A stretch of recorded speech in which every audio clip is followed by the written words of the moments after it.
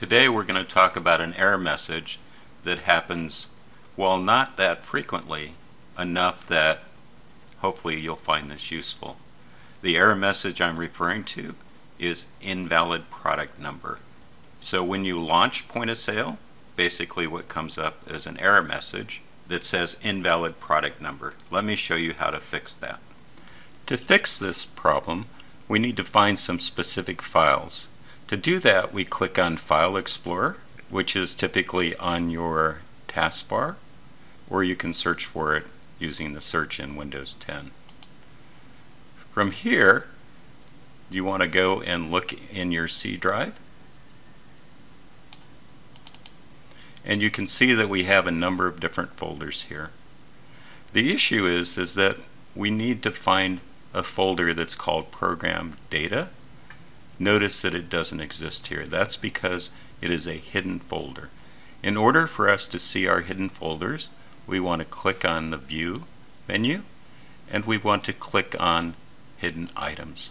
Now you can see that we have the folder Program Data. We're going to click on that folder. We're going to click on Into It. We're going to click on Entitlement Client, and then V8. All of these files here contain the license information for all of your QuickBooks products.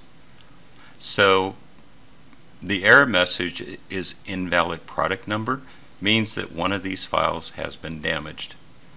In order to fix the problem, we simply click on the first one, we hit the Shift key, we click on the last one, and then we delete the files. Point of Sale will then recreate those files when we launch it again. So let me close down File Explorer, let me close down Point of Sale, and then you'll see what happens when I launch it. It will ask you to re-register the product, so make sure that you have your registration information handy. You can see here that it will pop up the registration. So I'm going to say register now, and then I'm going to put in my registration information. It's just that simple to be able to fix this error message. Now there are other reasons you might get this error message, but this is the most common, so I would start with this first.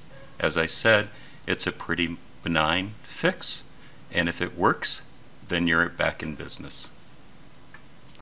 I hope you found this video useful. For help with error messages or purchasing new point of sale hardware or software, please contact us at the information listed.